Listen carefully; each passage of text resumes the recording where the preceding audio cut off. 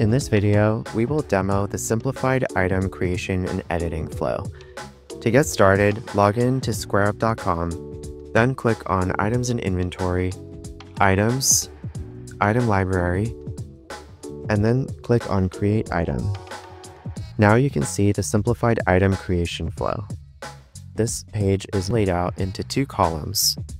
In the first column, it generally follows the life cycle of the item, starting with defining what the item is, then defining how much of the item you have, and then defining how it's sold, fulfilled, and shared online. The second column, however, is about organizing the item into categories and defining where it's sold. Now let's demonstrate creating a typical prepared food and beverage item. I'll create a Caesar salad,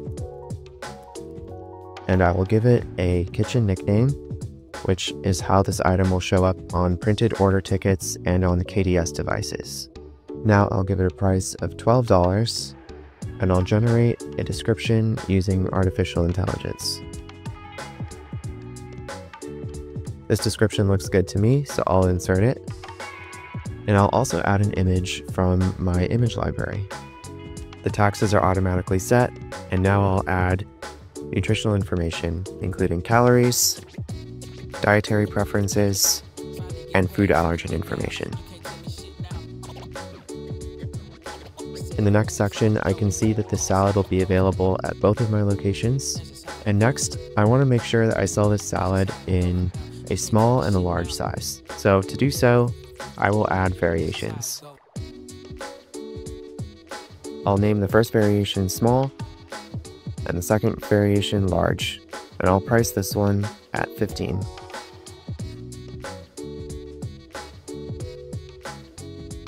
Lastly, I'll add modifiers for this item, including salad toppings. Now I've added all the most essential attributes for this item, and I'll hit save to create it.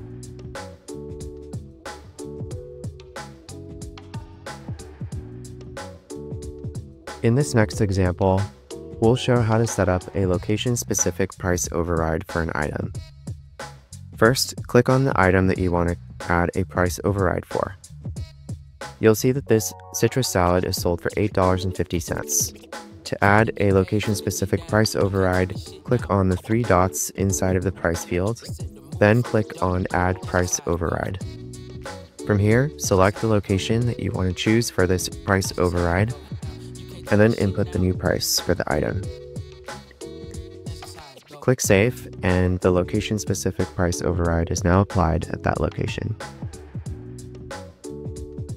Let's say that you sell a sweater that sells in a variety of sizes. If you sell other items in those same sizes, you can save time in the future by creating variations using an option set. To do so, scroll down to Variations and click Add. Give your set a title, such as Sizes. Now you can add the option set values, such as your small size, medium, large, and extra large. Click Done to save these variations onto the item. Now you can see that this item uses the Sizes option set. To edit the values in the Sizes option set, click on Sizes, and you can update the variation options here. In the future, if you create items with these same four sizes, simply apply the Sizes set to that item to quickly generate the variations for it. Next, we'll show how to create many variations at once using option sets in the simplified item creation flow. To get started, click Create Item. In this example, we'll create a sweater priced at $50. Next, scroll down to the Variations section and click Add. To select an option set that you've already created, click into the Set Title field and select among your saved option sets. I've already created apparel sizes and apparel colors, so these are shown here as options. I'll click on Apparel Sizes, and now you can see that sizes extra small through extra large will be applied to this item. Now I'll click Done. You can also select all the variations and complete bulk actions such as updating price. You can also update unit cost and photos. From here, you can add stock for each of the variations by clicking on Initial Stock and typing in the amounts that you have at each location. Now I'll click Save, and the item is created. Now let's create a t-shirt item that uses both the apparel sizes and apparel colors option sets that I'd created previously. First, click Create Item. Let's give this item a name. Now scroll down to the variation section. Click Add, then click on Set Title and select the first option set. To add a second set, scroll down and click Add Another Set. From here, add your second option set, such as apparel colors, and then click Done. Now you see a review screen, which shows the combination of sizes and colors that will get created. Click Create, and now all of the variations combining sizes and colors are shown in the variation section on the item. Click Show More to see all of the variations. Just as before, you can select all the variations and perform bulk updates, such as prices, unit costs, and vendor. Now we'll show how to set up an item that is sold with multiple units. To get started, click Create Item. We'll name this item Burgundy Wine. And it's priced at $30 per bottle. To sell this item with multiple units, click on the Unit drop-down selector again, and then click Sell Multiple Units. In this case, I want to sell this wine by the bottle and by the case, so I'll click Case, and define the unit conversion as 1 case equivalent to 12 bottles. Then click Done. When you scroll down to the unit section, you can now see that the item is sold both by the bottle and by the case, and you can price the case appropriately.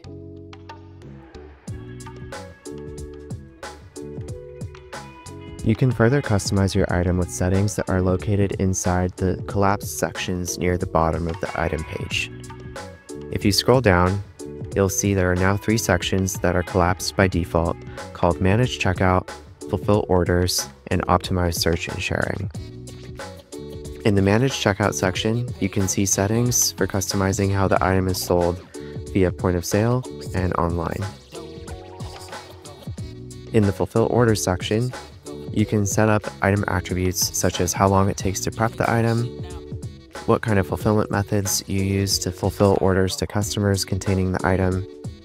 You can select whether the item contains alcohol and define how much the item weighs for shipping purposes. And in the last section, you can customize how the item appears in search engine results and how the item appears on social media links.